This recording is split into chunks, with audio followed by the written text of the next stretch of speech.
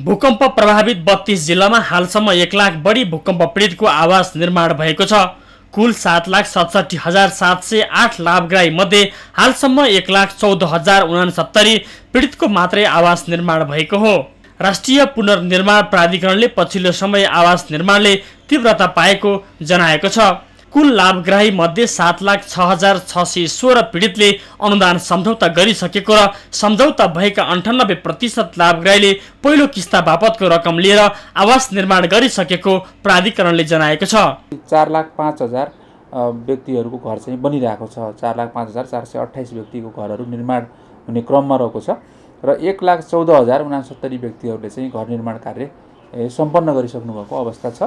र यो विषय अझ यो डेटा पनि हाम्रो विशेष गरिकन 14 जिल्लाको डेटा हो। 17 जिल्लाबाट डेटा अपडेट गर्ने क्रममा छ। त्यसले गर्दाखेरि करिब 4.5 लाख को घर चाहिँ बनिरहेको अवस्था देखिन्छ। आवास निर्माणका लागि हालसम्म 6,92,425 ले पहिलो, 2,98,876 ले दोस्रो र 74,612 जनाले तेस्रो किस्ता बापतको रकम लिइसकेका छन्।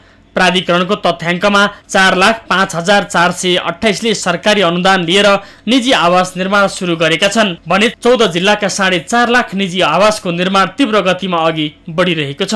पहिलो किस्ता लिने व्यक्तिहरू त करिब हाम्रो 98% सम्झौता भएका 98% व्यक्तिहरूले लिइसक्नु भएको छ।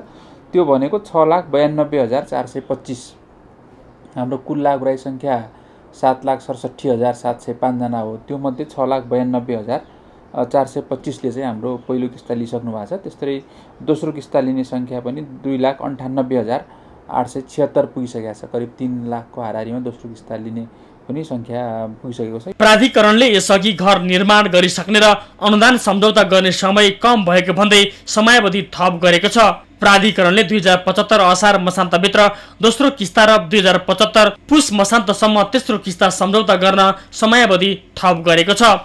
यता भूकम्पबाट 7,553 विद्यालयमा क्षति पुगेकोमा 3,000 विद्यालय बनिसकेको र 1,700 विद्यालय बन्ने क्रममा रहेको प्राधिकरणले जनाएको छ। त्यस्तै 753 सांस्कृतिक सम्पदामा नोक्सान भएकोमा करिब 100 सम्पदा निर्माण भइसकेको प्राधिकरणले जनाएको छ। न्यूज 24 का लागि क्यामेरामा कान्छु डङ्गोलका साथ टिभी जर्नलिस्ट छविलाल बगाले, काठमाडौँ।